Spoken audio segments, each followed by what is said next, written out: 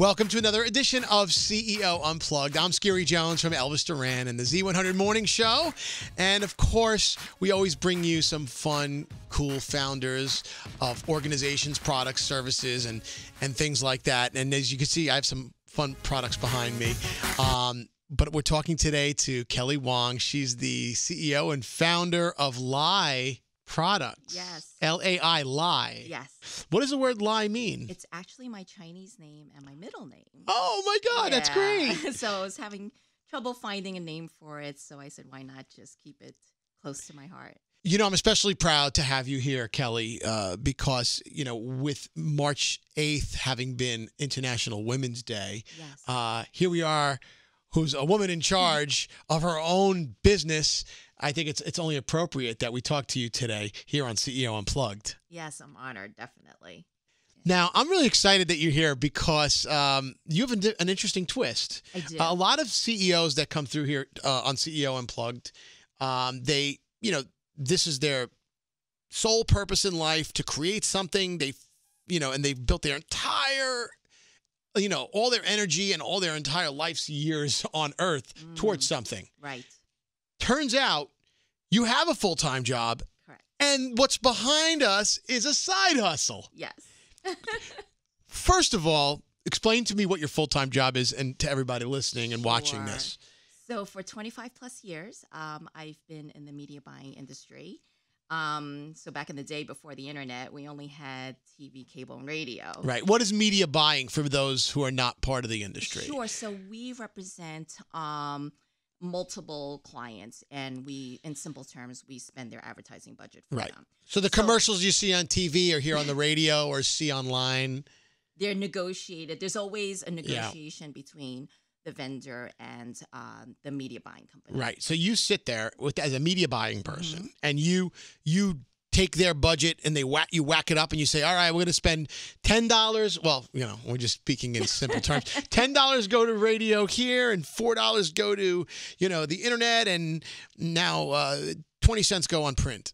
At this point, that's a joke. Print is dead. Print is dead. Anyway, you're right. So, but that's the media buying world. Yeah, we Right. decide what stations to be on, or Fun. perhaps a client may want you to, Right. you know, help create their commercial for them, read their commercial for them. So, and we do events too, as Right. you know. So now, why would you take 25 years in doing this successfully? I'm assuming you're. Listen, you work with us a lot with the radio stations. A lot of the stuff that you hear us talk about on the air, it comes from people like Kelly and her world.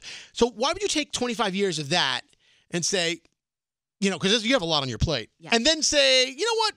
I need something else in life. Like, was there a need? Was there a reason? Was there a spark? Talk to us about that. I think from a very young age, I always had an entrepreneurial spirit about me, but I was always afraid to take the leap, which is, you know, why I probably stayed in the industry.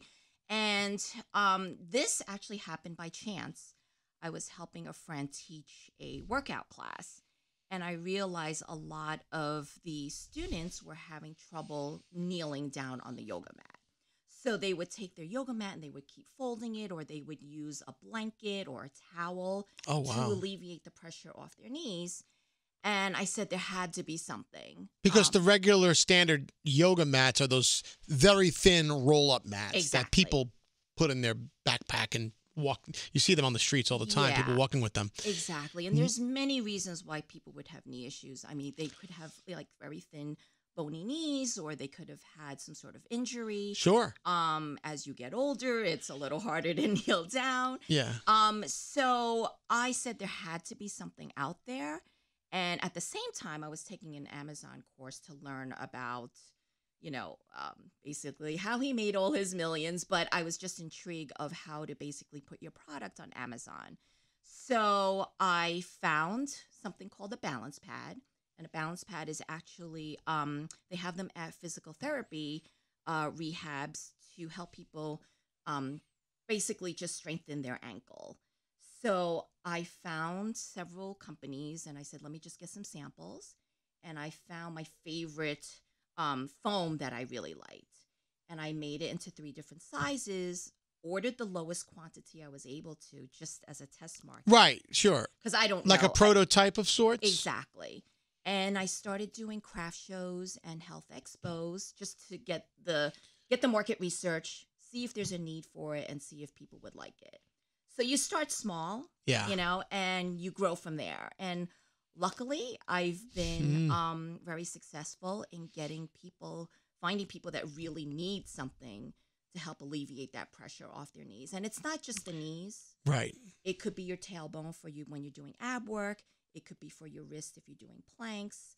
So there's many things that it could be actually used for. Which I'm also fascinated by because it is multi-purpose and it's not just for exercising. Some people, you're talking about moms using them. Correct. So when I was out there selling it for exercise as a supplement, I found all these other industries where people would need it. So for example, moms that give their kids or animals a bath in their bathtub. Sure.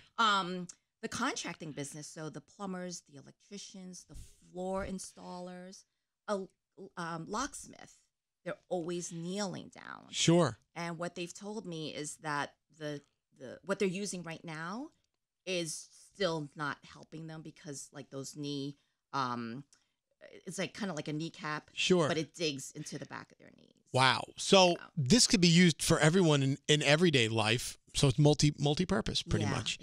How did you develop this product? How did this happen? Like, but by the way, this is it right here. You see it in back of us. Why don't you hold it up? I have it in 3 different sizes. It's nice and it's a hard kind of soft or a soft kind of hard. How do you explain what we're feeling right here? I call it, in simple terms, a Tempur-Pedic pad for your knees. So when it feels like it's hard, but once as you have tried it, once you kneel down, it feels good on the knees. And it feels so much better than the typical hardwood floor or even your yoga mat. And why are there 3 different sizes? So 3 different sizes to fit different needs. So if you go to a yoga class, right, this might be a little bit bulky to take. And you want something a little lighter, a little smaller. Sure. So that could fit in a large handbag. or knapsack. Or knapsack, right, sure. Yeah. These some people use it for meditation. Sure. Some people use it to do ab work, so they need a bigger space. Okay. And then this one is just medium. Same thing. Some people just want it in a smaller size. This is a little bit less dense, so it's not in terms of the height. Right. It's just a half an inch less dense. Yeah. Some people, when they kneel on their knees, they like to sit back. So when you're sitting back, there's a little bit more room that you could sit back on. Understood. So that your tailbone is on it. That's awesome. Yeah. Now, of course, this being a side hustle, it couldn't have just come easy. There had to be some challenges. So many challenges. Number one, my product comes from a different country. So having it FedEx. Where does it come from? It comes from China. Mm-hmm. Having it FedEx is very costly. So it has to come by boat. So it takes probably about good 6 weeks. Okay. So between manufacturing it, having it shipped over, it could be possibly a 2-month process. How do you keep the cost down? So cost is very hard. So that's in the shipping. I would never have it FedExed or sent over by air. It always has to be shipped by boat. Got it. Keep the cost down. Gotcha. Yeah. The other challenge I have is I initially thought I was going to sell it on Amazon. The problem is on Amazon, it's really a search engine. So since nobody knows what it is, they can't really demonstrate it. They can't search for it. They don't know what word keywords to put in. Exactly. They don't know what a balance pad is. I could put a knee pad that I can use. So technically, it's a balance pad, and it helps to show video. It helps to demonstrate it because then they could visually see it. Sure. So Amazon, I do sell it on there, but it's definitely not my main source. I do best at expos, a face-to-face type of. This is a lot of man hours or woman hours. So with that said, how do you balance between your full-time job and your side hustle? Yeah, so definitely weekends, evenings. So there's also a learning process. You have to learn a lot about social media. Mm-hmm. As an advertiser, you have to learn about just the nuances of getting your message out there. Thankfully, since I'm in the advertising world, I'm in the middle of creating a commercial. So, Right. You already have a lot of the know-how because of yeah. your previous experience with your full-time job. Yeah, so it's just a matter of learning, getting a Yeah. videographer, having it filmed. I know how to place it. Yeah. This is wonderful. It's Thank you you. know, and again, I always say this, necessity is the mother of invention. So you saw a need and you fulfilled the need by creating this, and that's why this is well on its way.